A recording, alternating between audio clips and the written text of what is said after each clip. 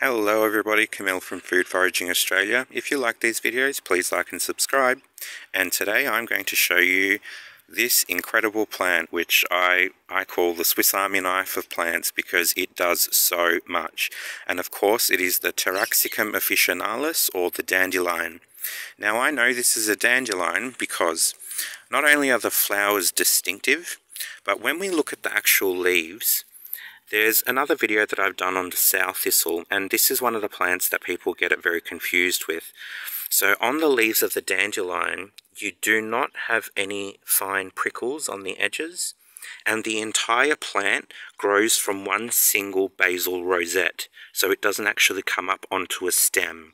So that's one of the ways that you can tell a dandelion apart from a sow thistle. Now, this whole plant is edible, and you can do so much with it.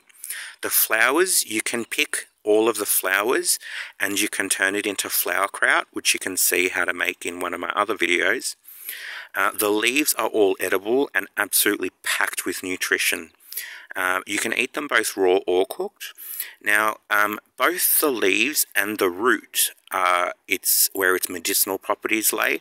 Some people do prefer to use the leaves as its medicine. I prefer to use the root only because it is a stronger diuretic. Now, the main property of the medicinal value of the dandelion is its ability to detoxify by increasing our amount of excretion, mainly through urination.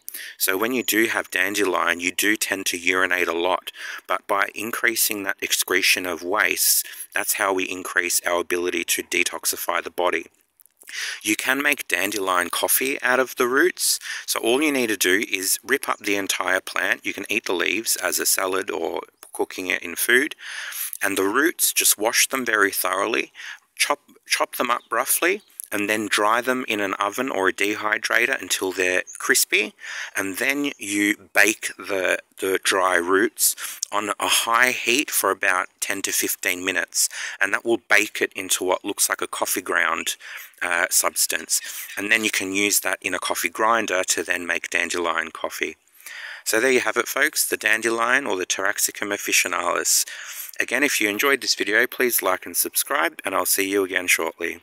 Happy foraging!